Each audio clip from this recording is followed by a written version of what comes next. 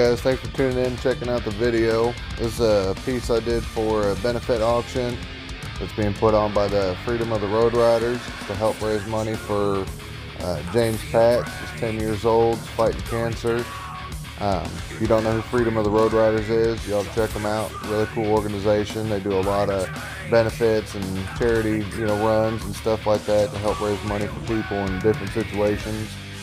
I was asked by my friend Mike at Riding in the Ozarks to be a part of this. If you haven't checked him out, look up his YouTube channel. He does a lot of really cool videos.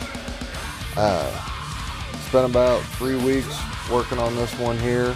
Probably about 4.5 hours worth of video crammed into 2.5 minutes. This is just an old junk fairing we had laying around that came off a bike that we repaired, a while back. They just wrecked, so fairing wasn't any good, but I thought it'd be a cool piece to do some artwork on and turn it into a wall hanger. Somebody hang it up in their garage or something. So I keep sticking my head in front of the camera while I'm painting. But if you guys like this video, then give it a thumbs up. Leave me a comment if you got any questions, and if you haven't already, make sure you subscribe to the YouTube channel. Right on. Enjoy the video.